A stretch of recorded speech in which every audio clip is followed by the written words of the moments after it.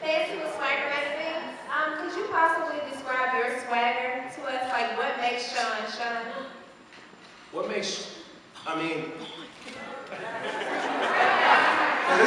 hey, I gotta stand up because first of all, we always talk about you women, but I gotta give it up to the handsome brothers in the room right now.